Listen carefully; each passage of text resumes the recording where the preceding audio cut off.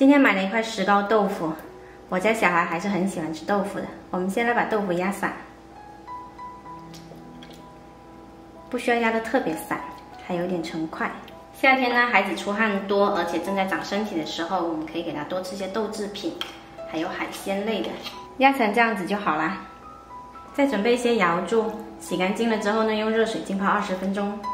昨天回城里办事，顺便买了几个9节虾，我们先来把虾处理一下，把虾壳剥下来。这个虾看起来还挺大的，45一斤，大家说贵不贵呢？虾头剥下来，然后把虾线也顺便抽出来。虾线抽出来，再挤去虾脑，把虾头冲干净。虾头我们等一下要用的，从这个中间第3节的位置往两边掰，这虾壳就出来了。用9节虾比较好剥。全部材料处理好了，我们就开始起锅热油啦。砂锅加少许油，锅热了，把虾头放进来，先炒出红油。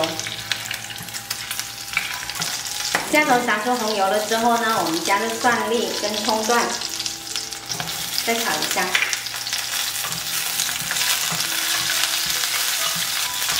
炒香了就可以把豆腐放进来，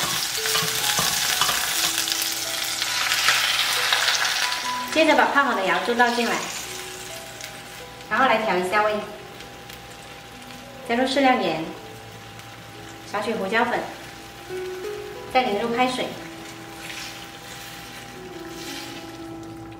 稍微拨动一下。豆腐呢，给它先煮5分钟，接着放上虾。我们煮这一个豆腐呢，不需要盖盖，盖上盖子焖的话呢，石膏豆腐会变老，口感就不嫩了。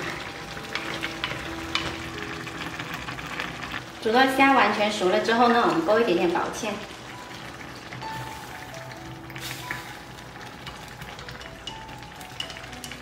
再次煮开就好啦。撒上葱花就可以开吃喽。我们这一锅营养丰富又特别鲜美的豆腐虾包就做好啦，喜欢的朋友可以试一下哦。